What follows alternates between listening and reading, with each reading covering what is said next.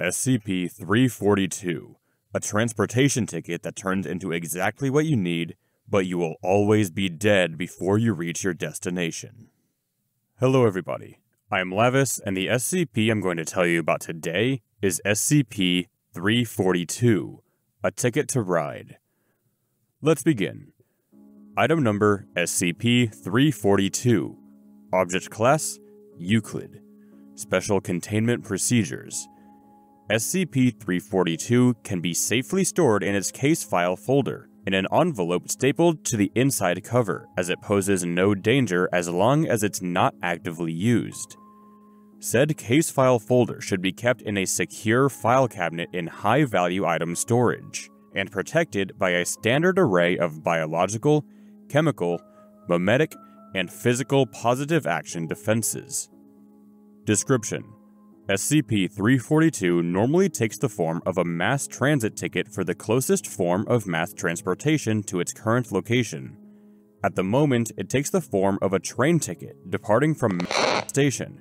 When held by a sentient person for any length of time, it will eventually change form into a transit ticket for a form of transportation its holder desires to use. This transformation always takes place when not being directly or indirectly observed. No recordings of SCP-342 changing form exist at this time. SCP-342 is indistinguishable from any valid transit ticket and may be used as such. Should SCP-342 be validated by stamp, have its ticket stub torn off, or be disposed of, it will reform itself into an unused ticket after a short period of time.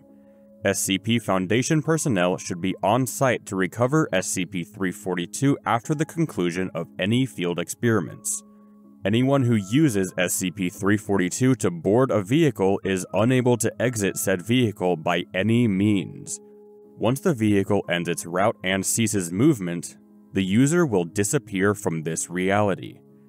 Users report a mounting feeling of dread prior to boarding the vehicle, which increases during the course of the journey and culminates in panic-inducing terror shortly before disappearance. Phenomena often resemble acute paranoid schizophrenia and include a perception of increased darkness of the sky outside of the vehicle, fog, premature night, or, most frequently, dreary, depressing weather. Auditory hallucinations, most frequently misperception of normal announcements by drivers and passengers, i.e., an announcement of the next stop is heard as a declaration that the user will never stop. Normal objects, such as other passengers and non-threatening items, suddenly taking a threatening tone or appearance. An almost pathological fear of the drivers, conductors, or other transit staff. Strange occurrences completely preventing the rider from getting off of the vehicle. The absolute knowledge that it is impossible to get off. Inability to perceive other passengers exiting and entering the vehicle. Users report that other passengers appear to simply appear and vanish from their seats, and in some cases cannot perceive that a passenger has exited the vehicle, continuing to see them in their seats. Inability to hear or perceive attempts to calm or reason with them. Although the most acute experiments are limited to the user only, bystanders, including agents assigned to observe the subject, do report feelings of uneasiness and will be compelled to exit the vehicle early, seeking other means of transportation. Addendum 342-A. Object was discovered in Chicago during 1936 by data expunged. Case was reopened several years later, as it was hoped that advances in technology would allow for a deeper understanding of data expunged. Addendum 342-B. The importance of retrieving SCP-342 after it is validated for travel cannot be understated. Please see Report Ray Dr. Lank Incident, in which SCP-342 was not successfully retrieved after validation, resulting in a 6-month-long containment breach causing the disappearances of several New York City civilians. SCP Foundation personnel are requested and required to use any means up to and including impersonation of a peace officer, intimidation, and threats or actual use of deadly force to retrieve the item. Addendum 342-C. Agent Redacted. Report. Our first experiment with the ticket had a Class D personnel member enter onto a bus using the object.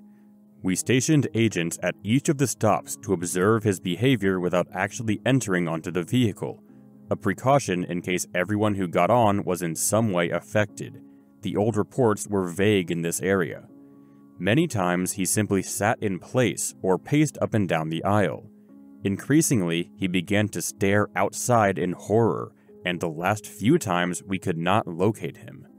At the final point before the bus was to be parked for the night, we saw him pounding on the window with a pleading expression, screaming towards the agents for help as it pulled away, a strange mist filling much of the background behind him. As we could not draw many conclusions from this event, we decided to track down some of the passengers and interrogate them to hopefully shed some light on what happened.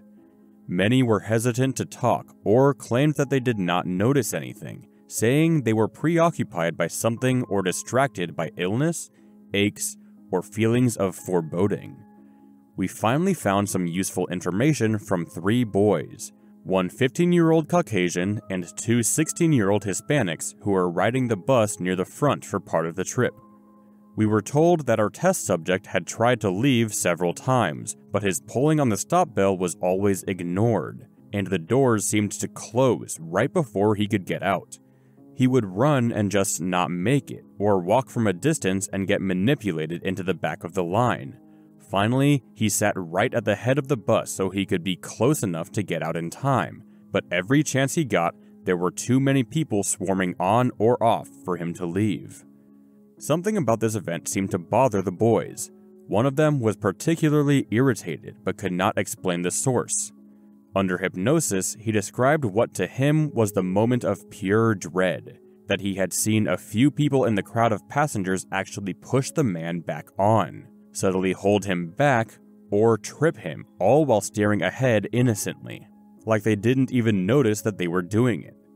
Finally, after shouting at the driver that he wanted to get off for a good 10 minutes, which the driver ignored aside from requesting that the subject sit still and be quiet, the man went back to his seat, apparently giving up in despair. 2 of the boys said that the man actually shrieked and stumbled back to his seat in fright when the driver turned around at him. The other didn't realize that the 2 were in conflict, which is contrary to his usual habit of avidly looking for and watching fights on the particularly rough inner-city buses. After going back to his seat, the boys said they promptly forgot about the subject, most likely because he was not struggling anymore. The next time they saw him, he was 3 seats back, then 5, then 7, but at no point could they recall seeing him stand up from his seat to move further back. This was all they could tell us, and it seemed to cost them plenty to even reveal this. On a side note, at the end of our session, the youngest teen screamed, "It was like it swallowed him in the end," and promptly had to be hospitalized for extreme psychosis. Addendum 342-D. Subway Experiment 2. Note by Supervising Officer. Subway Experiment 2 was the first time we had an observer alongside the passenger. Agent Strom paid attention to the smallest details of the Class D personnel's behavior, took various fluid samples, and tested organs, mostly the heart and brain, until the man became too aggressive to examine. He also recorded an excellent log of all subjective and objective events. Since the physical examinations provided no special signs, except that the subject was in the midst of a typical nervous breakdown, said information has been placed in Document 342-D Alpha. Only the most relevant information has been included here. The 2 men bought passage, the prisoner presenting the ticket. Immediately, he became aggravated and said to the person accepting his ticket, "What did you say to me? Are you threatening me?" He was quickly hurried along to avoid an incident and was almost immediately separated from the agents accompanying him by a pair of security guards. Agent Strom reports that the guards appeared to be in a trance and attempted to separate him from the user, softly chanting, "One at a time, please." Nevertheless, he managed to push his way through by force, although he was forced to knock down one officer who attempted to interpose himself between Agent Strom and the door. On the train, the user became very quiet, surprising as he was one of our most violent D-Class personnel. Agent Strom continued testing and interviewing until the prisoner said softly, "Let me off this freaking train." Agent Strom said that they could leave after a few more hours, at which point the user became insanely aggressive and began jumping up and down, off the walls, and swinging on the bars and holders while howling like a primate. Agent Strom knocked him out with a blow to the head from his truncheon and handcuffed him to a pole. To assuage civilian fears, he held up a badge that said he was a U.S. Marshal and went back to his analysis. Physical analysis indicated that the prisoner had entered a REM sleep state after only 3 minutes, which is especially unusual in a subject who had been knocked unconscious. After the subject woke up, Agent Strom made the decision to abort the experiment and told the D-Class subject that he would help him get off the subway as soon as possible if he cooperated. Holding him tightly, they attempted to leave but were prevented from doing so by the crowd. Agent Strom attempted to exit a second time at the next stop, taking the precaution of holding up his badge and ordering all passengers to remain in their seats. Nonetheless, he was prevented from exiting the vehicle by the crowd boarding the train. Agent Strom reported that the prisoner was almost pulled away from him.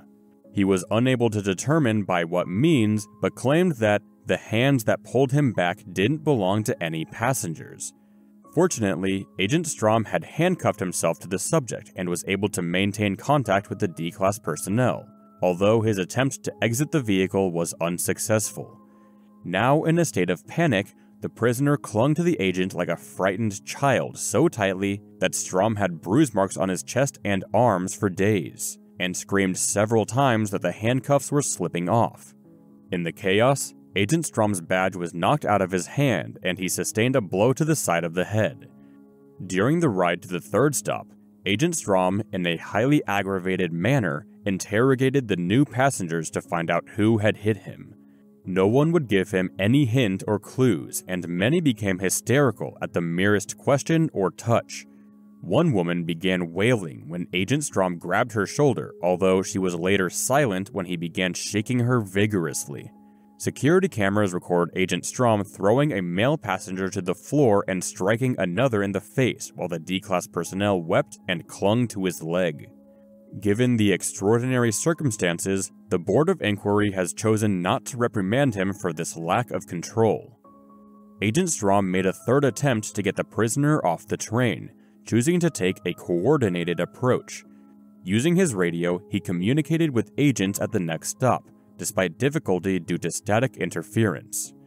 Unusually, both sides said they heard the person talk in a quiet, small voice, like a frightened child, although both sides reported that they were using raised voices to be heard over the static. It was at this point that the prisoner began beating on the door, screaming to be let off the vehicle. Agent Strom, although sympathetic, warned the user that he would sedate him if he continued. This seemed to dismay the prisoner more than anything else. According to Agent Strom, he stated, "No, that's how it started. A lonely, dark ride in unknown parts of the country. Travelers and drifters, the unattached. They would fall asleep with a bottle of booze and, oh God, when they woke up, they'd still be going. Still be on. Don't you get it? They wake up and even though they slept for hours, they still be on. Who knows where?" He then stated his intent to cooperate and curled up in a fetal position, rocking slowly. At the next stop, Agents Macabern, Sinular, Smith, and Jacobs, accompanied by Dr. Gunsther, the project head, boarded the subway and began pushing their way through the crowd towards Agent Strom and the subject. Despite efforts to intimidate the crowd, progress was difficult until Agent Smith fired his weapon into the ceiling and threatened deadly force. The subway car was evacuated of all other passengers and a protective cordon was placed around the subject. Agent Jacobs ordered the driver to shut down the subway. When the driver appeared confused, he ordered that all power to the subway be cut off.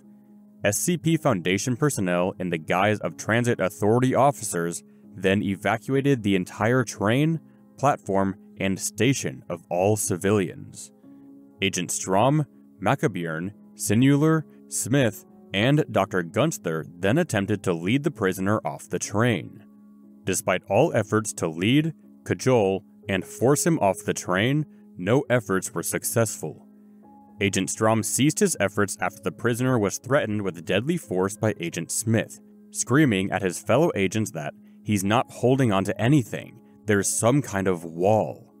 Other agents appeared confused, claiming that the subject was maliciously attempting to impede exit by holding onto one of the supporting bars. They continued in this assertion until it was pointed out to them the impossibility that this could take place, given that both of the prisoners' hands were being held by agents at the time. In a last, desperate effort to extract the subject, the personnel attempted to dismantle the subway around the user through the use of cutting torches and power tools. Agent Strom remained with the subject while the others exited to help Foundation personnel prepare.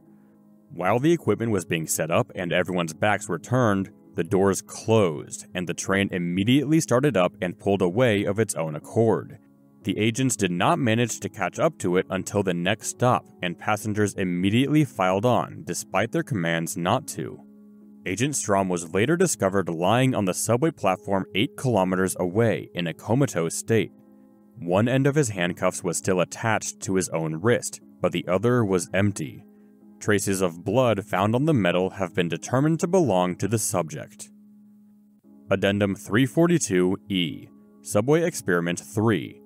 Possibly due to mental trauma from his loss of Subject D-342-D, Agent Strom volunteered to be the subject of the next experiment, stating that someone more knowledgeable of our terms and procedures could provide better communication. 05-7 approved this after much pleading from Agent Strom. Agent Aaron and Dr. Haber, both close friends of Agent Strom, accompanied him on this trip. The ride on the subway started out normally enough, although Dr. Haber noticed that Agents Aaron and Strom appeared to share a closer understanding of the phenomena experienced by Strom, perhaps as a result of their close friendship.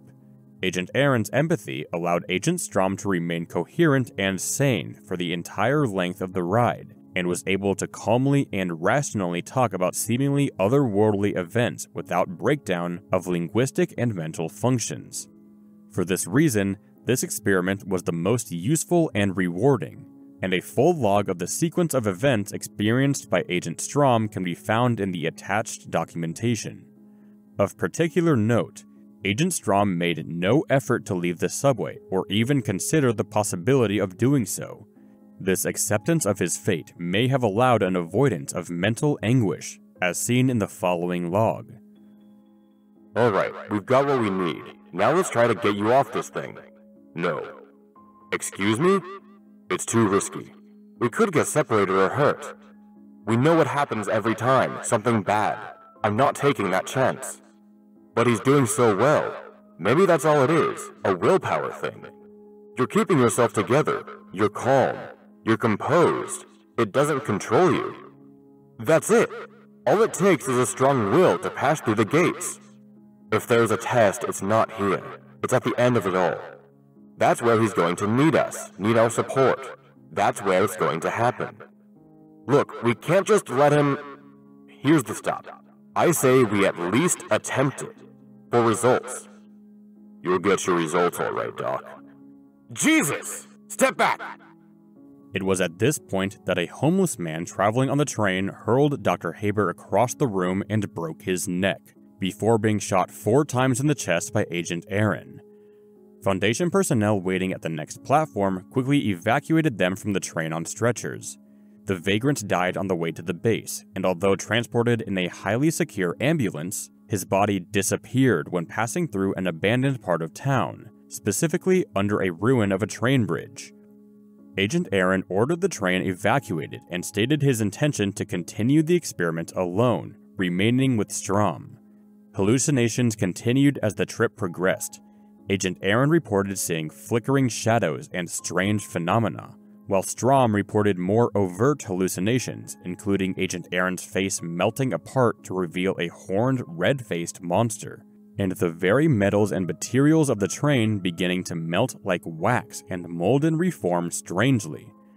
Aaron said he found it extremely difficult to think logically or concentrate, but he persevered to stay attached and talking to an increasingly deranged Strom. This experiment has led to the formation of the idea that the user travels on two separate trains. The first, the four-dimensional vehicle of reality, and the second, a so-called shadow train that overlaps the first. Both trains move at the same rate, with passengers and personnel perceiving one or the other to various degrees, until the real train reaches the end of the line and stops moving, while the shadow train continues. According to Agent Aaron, shortly after reaching the end of the line, Agent Strom began to slowly drift forward towards the front of the train, passing through solid material in the process. When pointed out to Agent Strom, Strom became perturbed and began to run towards the back of the train. Upon reaching the midpoint of the third-to-last car, Strom began to pound his fist against the air, stating that he was at the end of the train and, "It's moving.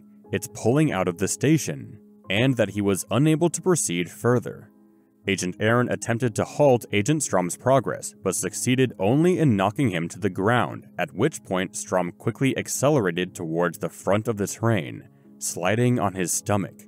Fingernail marks were later found on the carpet, where he had clawed at the ground in an attempt to halt his progress. Agent Strom passed through the closed conductor's compartment door and into the conductor's compartment, where he immediately began to cry out in terror. Agent Aaron stated at this point that he drew his service revolver and attempted a benevolent termination of Agent Strom, but was unable to do so through the reinforced glass of the conductor's compartment door. His last reported observation of Agent Strom states that he saw a creature, kind of like an enormous spider, but wearing a conductor's hat, looking up from the levers, wrapping Jerry in a web like a cocoon, and then throwing him through the window, like it was air. The creature then turned towards Agent Aaron and ordered him to exit the train, at which point Agent Aaron lost consciousness from terror. He was later found huddled at the back of the train car with an empty weapon, continuing to pull the trigger on an empty cylinder over and over, until the weapon was confiscated from him by personnel. Addendum 342-F. Dr. Gunstler's Supplemental Report. We set up several situations to try to discover the controls, parameters, and triggers of SCP-342. First, we used a company bus and a driver that worked for our organization and had the prisoner as the only passenger. Nothing happened, even though the ticket was ripped before entering onto the vehicle. We attempted numerous other iterations of the same concept, prisoner entering a company bus along with other agents, and we also each had a ticket present to gain entrance. We had them speak of this loudly and obviously, and even denied one agent entrance because he did not have a ticket. Still, the object did not change to resemble a ticket for the fictional transportation system we created. Next, we had unaware citizens entering onto our bus, using tickets we had previously distributed. Once again, the ticket did not change, and our rider was able to leave at any time. We then exchanged our company bus driver for drivers hired from newspaper want ads. The drivers seemed confident at first and were very excited about the prospects we were offering them, but when the prisoner came aboard, either on an empty bus or a full one, the driver suddenly became very bewildered and overwhelmed, saying that the controls for our bus were too advanced or new for him, he didn't understand the dashboard, he was more comfortable with his own bus, and couldn't drive this one, even if the same model bus was used. Attempts to refresh the driver's memories as to the method of operating the bus failed further, until even the steering wheel was considered too complicated. After this failure, it was determined to allow the drivers to use their own buses, making deals with the corporations and public departments in the guise of a higher-level government bureaucracy.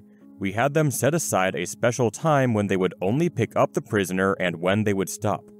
Although the bosses were fine with this, when the moment came, the drivers refused to change their routine for egg-headed paper pushers.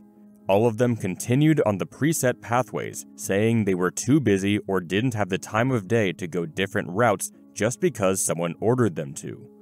Finally, we made a deal with a driver named Bucky Foldsworth that he would pick up our passenger along his normal route, and would only switch with another driver, one of our personnel, halfway through. Driver Folsworth was offered considerable compensation, was told that failure to cooperate would result in his termination from employment, was instructed to constantly be in contact with us via radio, and to stop at the 5th stop, park the vehicle, and let one of our agents get on to drive. In hindsight, we realized that perhaps the ticket was luring us closer and closer to this edge, by presenting situations that were so close yet did nothing, in hopes of having us go just one more alteration further, until we crossed the line and allowed it to become fully active. When the prisoner neared the bus stop, the ticket turned to resemble a ticket to that specific vehicle. After realizing that this would be another doomed ride, several members of our team cautioned restraint and suggested we should send an agent to accompany the prisoner. The consensus was we did not want to jeopardize a fragile situation that could suddenly fail at the slightest touch. I will admit a personal failing, as I was tantalized by the prospect of having one of our own be in control of the phenomena, and the vitally important data that could be gathered. Unfortunately, our giddiness and desire not to mess with a very important, perhaps once-in-a-lifetime chance, only doomed another person. When the bus driver reached the 5th stop, he halted the vehicle as instructed. However, as he attempted to leave his seat, the brakes on the vehicle failed, allowing the bus to speed down the hill, crushing a little girl crossing the street under its wheels. At first, we thought this was an attempt by SCP-342 to lash out against us, at having outwitted it and kept the prisoner out of its grasp. Shortly afterwards, we realized that the important fact was not that the child was killed, but that the bus was still moving, and driver Folsworth was still in command of the vehicle. We tried to get into communication with Bucky, but he refused to talk. We thought maybe this was because he felt guilty for the death of the child, and was worried he was going to be punished, so we tried to reassure him that if he stopped now, there would be no repercussions. At this, we got the first word from him, a simple no. We knew then that we would have to use physical force to halt the bus. Setting up roadblocks and tire treads, we punctured 2 of the tires and temporarily managed to tip it over on its side. However, he still somehow managed to go out onto the highway, and at one point we lost him when he went under the road. When he was found again, he was speeding, going at least 130 miles per hour in the middle of traffic in the opposite direction. At this point, he was a danger to the entire populace, not just the prisoner. We told local law enforcement to stand down and chased after him with cars and helicopters. The last statement we got from him was, "I'm not pulling over. I'm a driver and that's what I do. That's my purpose. I don't need to switch. I can get him where he's going." After this, he shot off the freeway into open space for about 10 seconds before crashing into another lower lane. We don't know if this was intentional or not, as at the same time, he veered towards the sides and headed towards the rails at a slant. A bullet was put into his head by an aerial sniper. From reports, the bus hit the ground and exploded into a fiery blaze. There were no survivors, and many bodies were never discovered or declared missing. One report from a bystander, a 26-year-old woman driving in the next lane over who was suspended upside down by her seatbelt and sustained a blow to her head from the crash, is of particular interest. She states that she saw a second identical bus rise out of the smoke and pull aside the wreck. It opened its door with a large mechanical sound and waited there for a few seconds, until out of the flames came a single, burning silhouette shaped like a human corpse.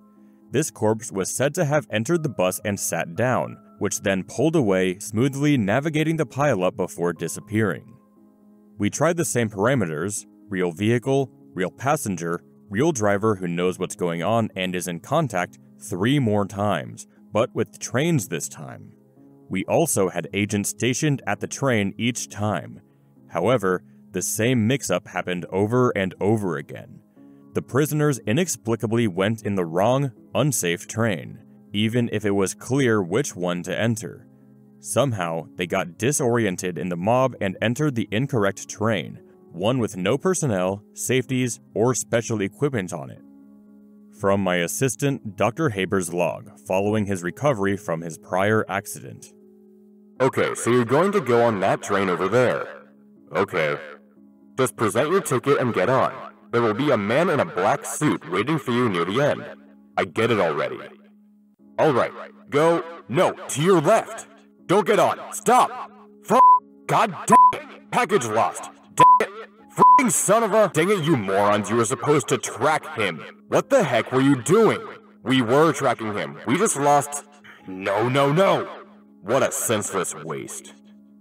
Addendum 342-G. Cessation of Experimentation Order. Somehow, in the course of the most recent events, Dr. Haber got his neck stuck in the door when trying to help one of the subjects exit the train. As the train pulled away from the station, he was decapitated when it went past a jutting stone edge. Because of this and the other unmitigatable casualties that happened after every normal experiment, one test subject per experiment, we have decided to end our research. 058, upon our urging, has invoked Statute 62, meaning that no other teams can perform trials on the object without our permission or the overruling of all 12 overseers. We have decided to grant permission if they come to us with a novel test idea, one that has not been done before, as the usual experiments only waste lives and grant us no additional information. On a related note, several civilians have been buzzing on the topic of a haunting. Specifically, some kind of specter on the train system that carries a mysterious bundle in its lap while riding the trains, roughly the size of a human head. We have taken in several witnesses, but under no amount of hypnosis and drugging could they give a description of the apparition's face, saying it was obscured by darkness, or tell us what was beyond the shoulders at all. Addendum 342-H. Excerpt from Dr. Gunstler's personal log. Dr. Jones Gettrim has disappeared from his house today. You can't escape in the end. A year ago, we tried an experiment where the ticket would be torn but the rider would not get on. Dr. Gettrim decided to be the one to redeem the ticket and immediately afterwards hand it to an agent and walk away to a special on-site protection zone, keeping a journal of his experiences.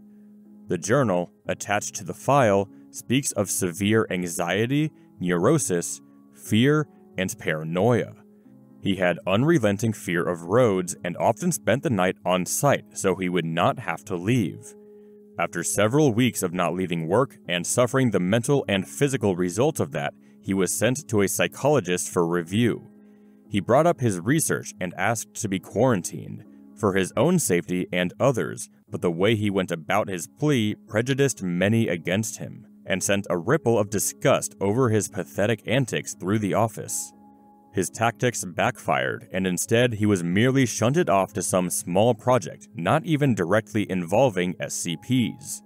The entire group was becoming more and more fed up with him, arriving late, sweating profusely, and looking disheveled because he had walked the whole way, refusing to accompany any fieldwork that involved getting there by transportation, and especially at his habit of always requesting rides home, both for personal reasons and because his car, a brand new Mercedes, kept breaking down on the way home.